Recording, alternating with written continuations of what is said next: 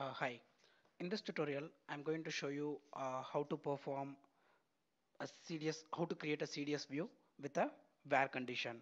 So it's basically the same step as what we have done earlier. You're going to create a CDS view, and the only thing is that at the end of this thing, you're going to put a where condition, and you're going to specify what is the condition that you wanted to specify.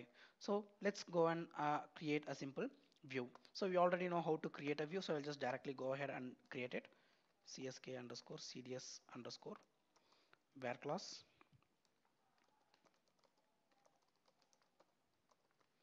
and I click on next, next, and finish. So I'll just give this view name as W1, and here I'm just going to represent as select data from source SNWD underscore SO as header. So I'm just going to give only one field over here.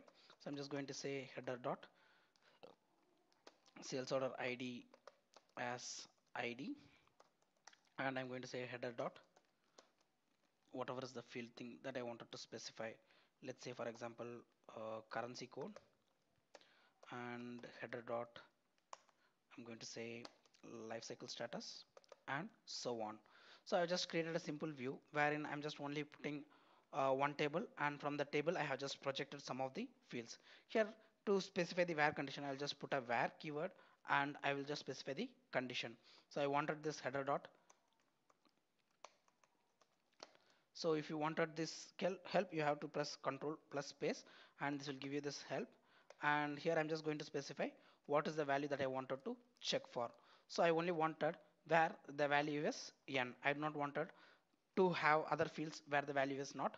Sorry, I only wanted to display the view content where the lifecycle status is n. I do not want it for other status. So I'll just make a check. It doesn't have any error, so I'll just activate it.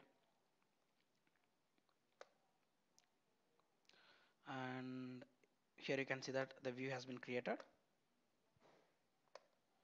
I'll just open it, and here you can see that if you go to the select condition, you will be able to see whatever is the select condition that I have specified over here. Suppose if I wanted to specify multiple condition, I can just simply say that and whatever is the other condition that I wanted to specify, like say for example header dot life cycle status is equal to P. I wanted this as well. So if I activate it, just open it again. So now if you go to the select condition, you will be able to see like whether whatever is the and or odd condition that you have specified, that will be represented over here. And you can also check the data as well. So notable entries found for specified key.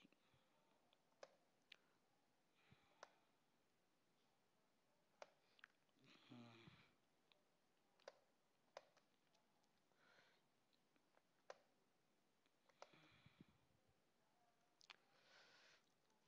okay, it's given N and P,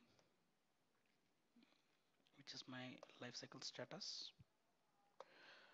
Okay, I just made a minor modification. Since I have given and condition over here for the same field, it expect that the field to have both the values of N and P as well, which is not possible to have two status. So I just specified an OR condition over here so that the life cycle status can either be N or it can be either P. So I'll just activate this, and after activating, I'm just opening this view, and here you can see that now the condition has been changed to OR. And if I execute this one, now you could see that the data has been displayed because I have given an OR condition, either N or P will be displayed now. So that's quite simple about a join condition.